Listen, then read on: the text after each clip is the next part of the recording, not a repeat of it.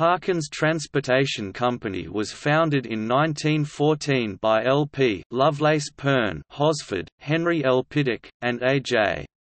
Lewthwaite. The line was named after the tugboat Jessie Harkins, which had been built by Jacob Cam and named after Hosford's niece. The line ran steamboats on the Lower Columbia from 1914 to 1937, when it was forced into bankruptcy.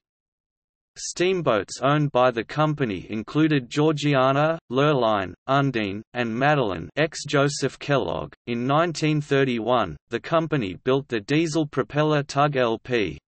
Hosford, using upper works salvaged from the Lurline.